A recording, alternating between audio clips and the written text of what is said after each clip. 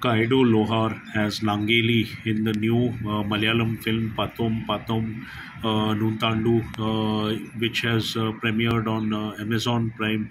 Is a show stealer, a scene stealer, right from the first sequence where she is seen as fighting for the rights of women in an age when women were mercilessly abused. It is Kayudu Lohar, who really brings a lot of steel and iron into her performance.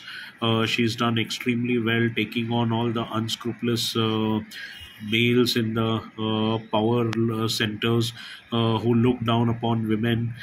She is extremely clear and sure in her character as Naangeli in terms of who she wants, how she wants, and what is the various terms in which she will give herself to men. And that is where Kayudu Lohar has really stolen the show in this film, despite the presence of strong characters as well as talented artists such as Shibu and others.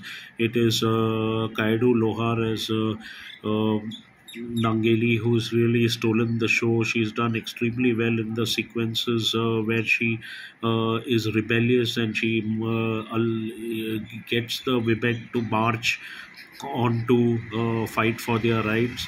And then, of course, the climax sequence where she is persecuted and everyone wants her to be humiliated and killed. That is where Kayudu Lohar really steals the show. She's done extremely well in that sequences. Her eyes blaze fire, even though otherwise they are full of love and empathy. Hats off to Kayudu Lohar for a brilliant performance as Naangeli, and looking forward to more such roles from her, where she fights for the rights of women.